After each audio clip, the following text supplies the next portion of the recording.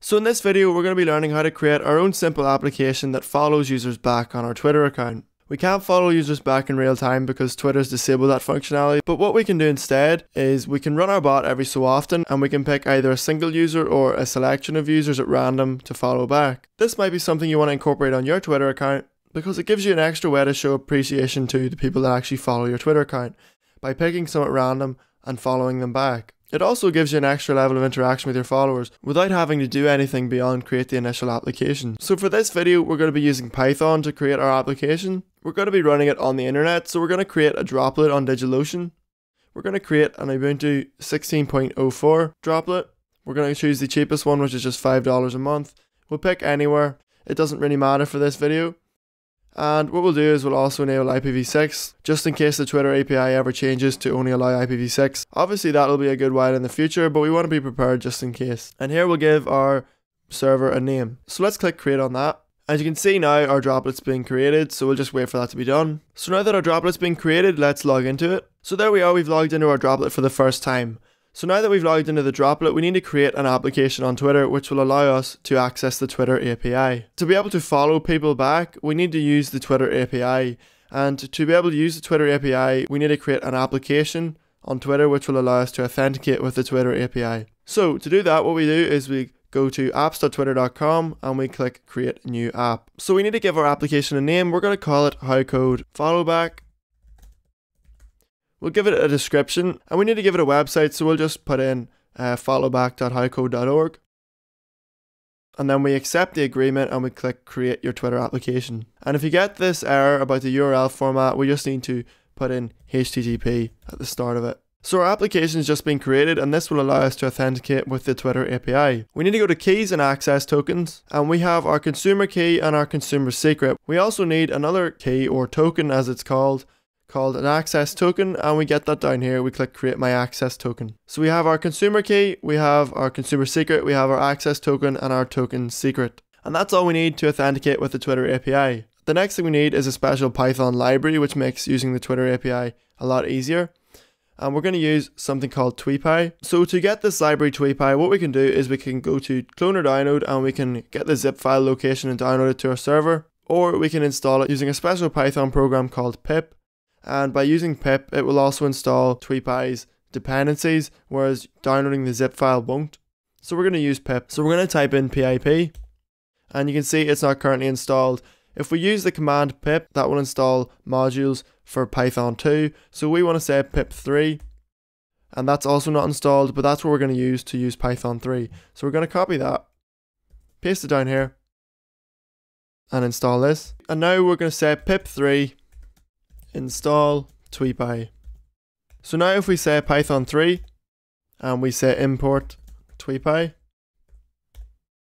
you can see we get no errors, which means that it worked. So what we're going to do is create a new file, call it followback.py.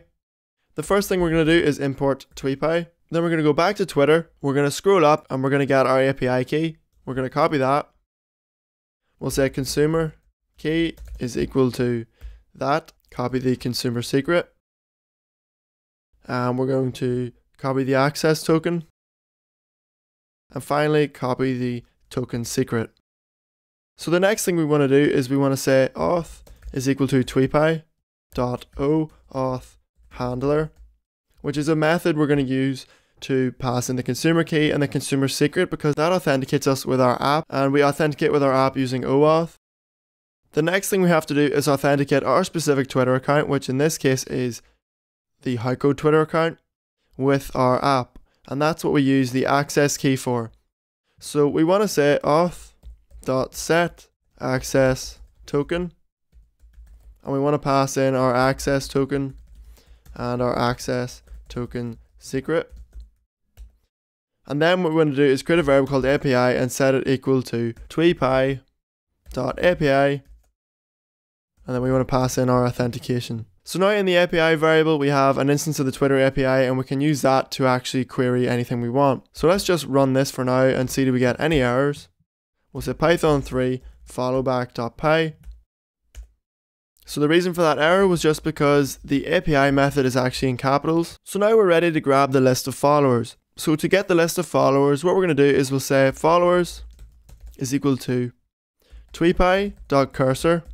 This cursor method is a handy method that means we don't have to worry about Twitter's pagination, because if you have a lot of followers, they're going to be shown on multiple pages on the normal Twitter website, and the API is actually the same. It's going to show you only a snippet of the number of users, and then you have to deliberately tell it which page you want to see. So using TweetPie.cursor allows the API to take all that away from us, and it means we don't have to worry about any of that. So I can say TweetPie.cursor, I can pass it API.followers, and I can say .items to get all of the items. I can say .items 100 for example, and that will limit the number of items returned. So in this case, the number of followers will be limited to 100, or I can put in any number I want there.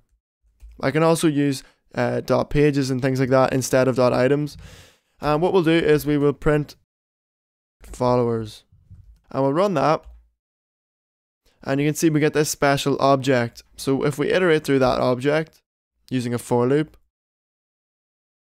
like this, and then we save it and run it, you can see we get information returned about every single Twitter follower, which doesn't appear to be very useful at the minute. So instead of printing the entire follower object, we can say follower.screenName to get that property from it.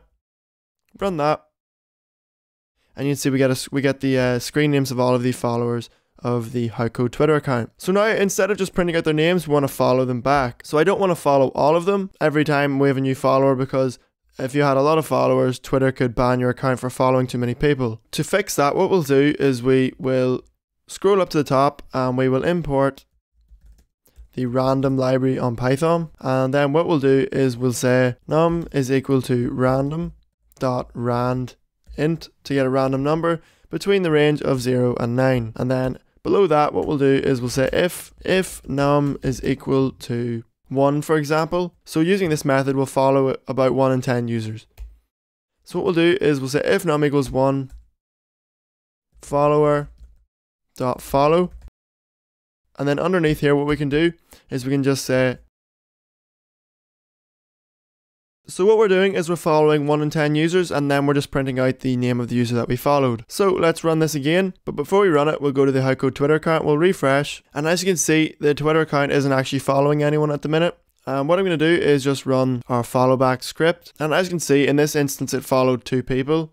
If I refresh the Twitter account, you can see it now says howCode is following 2 people. If I run it again, we're going to follow another certain number of people. We could potentially follow every single howCode follower, but because we're generating a random number between 0 and 9, there's a 1 in 10 chance that we'll follow someone. So we should end up following about 10% of the users.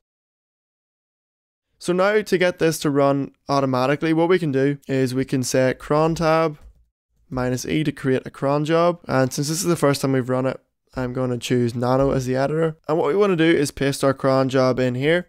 And what this says is once per day at the time of 9 o'clock at night, we're going to run this command, which is python3/root/follow back.py.